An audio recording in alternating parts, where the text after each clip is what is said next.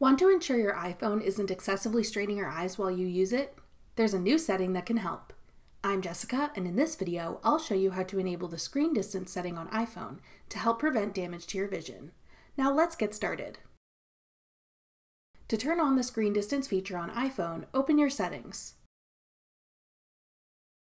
Then scroll down and tap Screen Time. Select Screen Distance.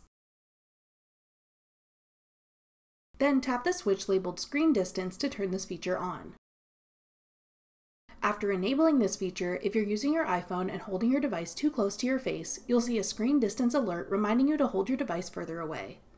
Once you're holding it at least 12 inches from your face, the screen will change to say it's now at a recommended screen distance.